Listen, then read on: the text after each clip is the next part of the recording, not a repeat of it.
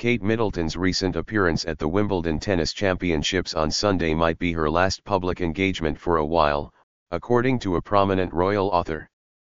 The Princess of Wales, who is 42 years old, received a standing ovation from the crowd at the annual Grand Slam event, marking her first major public appearance since revealing her cancer diagnosis 4 months ago. Robert Jobson, a renowned royal author and the writer of the upcoming book Catherine, the Princess of Wales, a biography of the future Queen, shared insights into Kate's recovery and future plans. Jobson explained that Kate's approach to life has changed significantly since her diagnosis. Before, she used to live her life by the calendar, and now she is living her life, and the calendar comes in after, Jobson told People. He emphasized that while she will return to her royal duties eventually, her health and recovery are now her top priorities. Kensington Palace has been contacted for further comments on her condition. During her appearance at Wimbledon, Kate delighted fans by arriving at the All England Lawn Tennis Club with her 9-year-old daughter, Princess Charlotte, and her sister, Pippa Middleton. An expert lip reader has since deciphered Kate's reactions to the enthusiastic applause she received, revealing the royals' emotional response to the support from the crowd. Jobson noted that Princess Catherine displayed remarkable courage and character, fully aware that her every move was being watched by the world.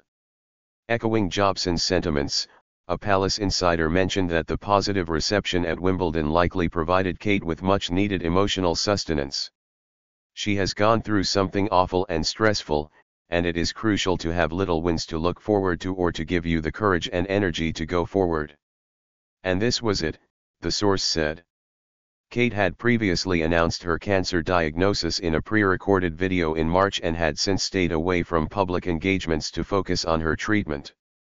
In a letter written 3 months after her diagnosis, Kate shared that she was making good progress but experienced both good and bad days as she underwent chemotherapy. This candid update highlighted her ongoing struggle and determination to recover. Her appearance at Wimbledon was preceded by another significant public event, the Trooping the Colour ceremony, where she joined the royal family on the Buckingham Palace balcony to celebrate King Charles's birthday. With these 2 high-profile public appearances completed, Kate is expected to step away from the spotlight once more to continue her treatment. The Princess of Wales will spend the warm summer months at Enmore Hall, the family's country home on the Sandringham estate in Norfolk, England. According to an insider, spending time with her family in a more private setting will be crucial for her recovery. Being with her family and just being herself will give her energy. There will be plenty of time to focus on her recovery, the source added. It is likely that Kate, along with her husband, Prince William, and their 3 children, George, Charlotte, and Louis, will also spend time at Balmoral Castle later in the summer. They are expected to meet up with King Charles and Queen Camilla, who will be residing there during their summer break. This period of rest and family bonding is seen as essential for Kate as she continues her journey towards full recovery.